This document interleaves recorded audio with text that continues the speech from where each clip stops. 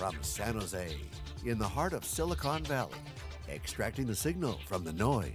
It's theCUBE, covering OCP US Summit 2016.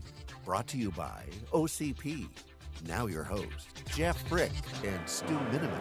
Hey, welcome back everybody. Jeff Frick here with theCUBE. We are live in San Jose at the Open Compute Project Summit 2016, OCP Summit. This is our third year bringing theCUBE here. It's really an interesting story because this is the cloud, and really it was initially a Facebook initiative to open source a lot of their hardware infrastructure to share with the world, how a hyperscale company is developing this stuff, and then share the secrets, kind of open the kimono, and now all the hardware vendors are jumping on board to support this standard. So now we're actually going to talk to a hardware guy who's stuck in a software company, but we're happy to have him on. Kevin Lee, Technical Program Manager from Facebook. Welcome, Kevin. Thank you. So you already had a session today, you got a session tomorrow. Your session's all about Big Sur. Tell the folks in the audience, what is Big Sur? So Big Sur is our purposely built hardware for artificial intelligence. So it's intended to do large model, deep learning applications. So what are some of the things that make it specific to that application that you had to really take into consideration? Yeah, so it was designed around NVIDIA's M40 GPUs. So it houses 8 GPUs up to 300 watts each. So compared to our other OEM solutions that we've used in the past, the speed is twice as fast and we can train models twice as large with this system. So are there any examples you can share of some of the applications where this thing is being applied? Yeah, so you can see it all on Facebook already, the type of AI and machine learning algorithms that we do train on it. Can you give me one that I can see? Or what process maybe is improved by the application of Big Sur that I would notice, or maybe I wouldn't notice, it just magically happens for me?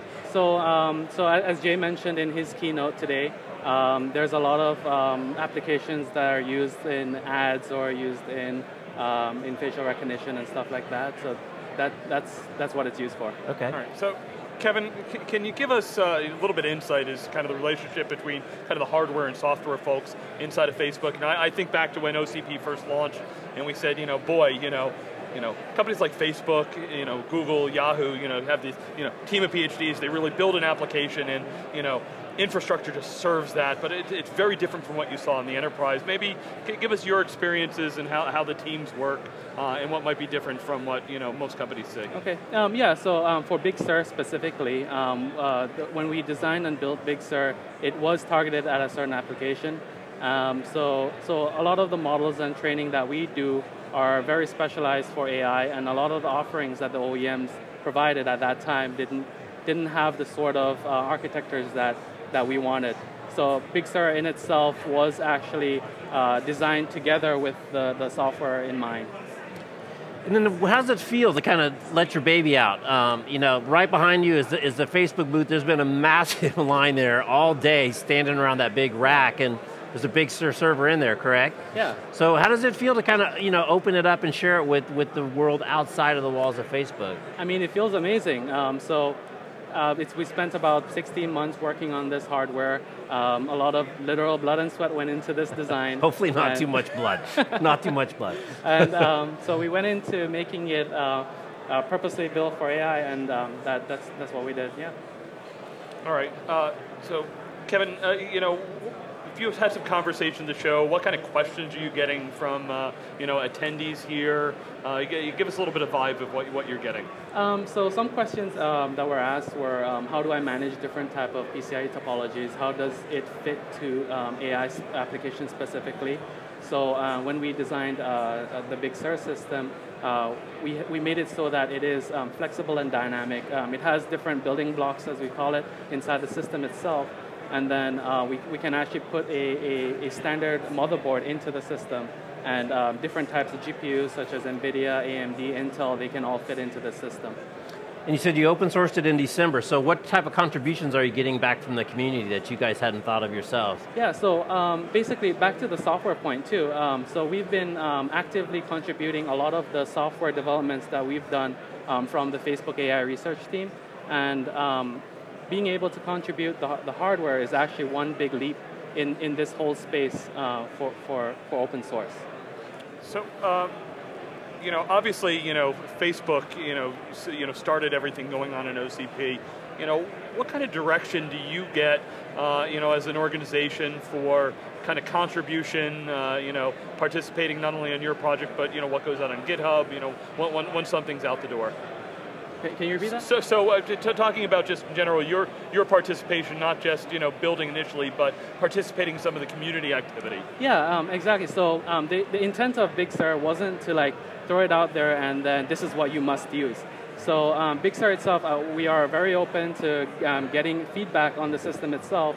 I'm sure there are faults in the system, and we would iterate and build on that for the next generation.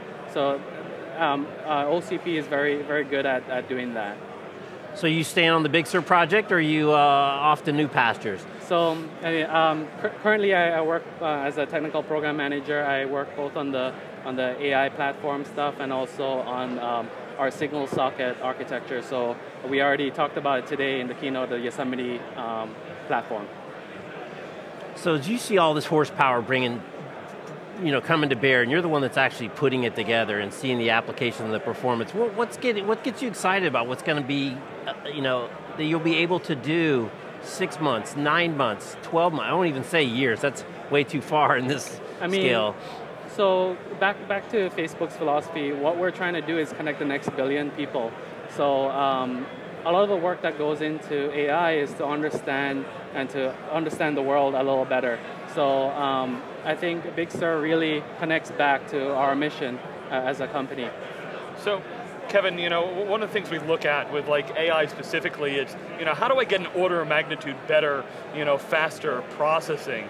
I guess what has been kind of the biggest leaps forward that you've been? You talked about kind of is it density, is it the way you can redesign the airflow, and where do you see kind of the opportunity that if you look down the road and you say, oh, I can't wait to do a next generation of this because it's going to be so much better, faster, cheaper, a year from now. So the field of AI is very interesting at this moment.